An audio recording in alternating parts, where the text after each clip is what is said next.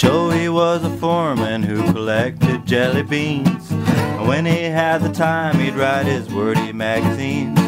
And all of Joey's family would look at him with pride and say that Joey Detroit is a relative of mine. All around the world his family roamed about in style, selling Joey's papers from the Hudson to the Nile. And when he'd go to work, his men would pay him full respects and say that Joey Detroit is a motherfucking prick. Motherfucking prick, they'd laugh and say we're only kidding.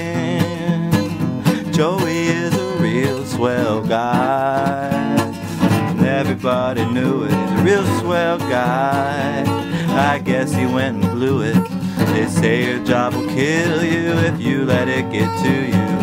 Maybe that's what happened to Joey. He was a real swell guy, and everybody said it.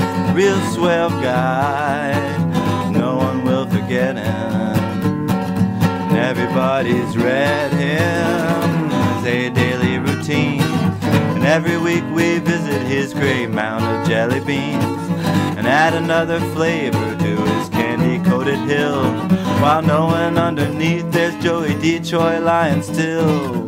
Till one day it rained and all the colors washed away and became brown, and then the mound became a globular asteroid of gelatin, which was very strange. And then the change, when that globular asteroid gelatin grew a pair of arms and legs and a set of grueling jowls that could just chomp you into shreds. And everyone rejoiced that Joey had risen from the dead. And they welcomed him with open arms, and the glob chewed off their heads. And it sang, why, oh, why are you people so thin? You're just a rack of bones with rubbery skin. To me you're nothing but a strip of bacon. Oh why are you people so thin?